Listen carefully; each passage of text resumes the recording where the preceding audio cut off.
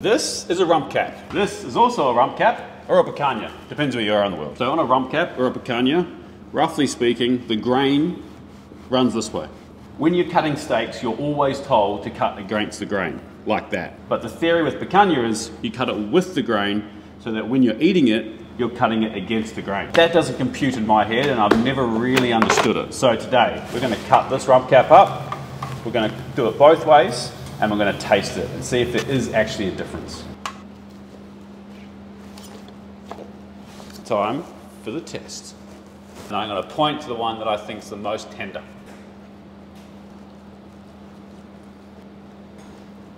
Pretty clear that there's a winner, and I think it's the second one.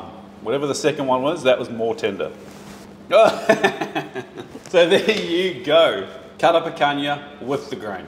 That's insane. That's insane.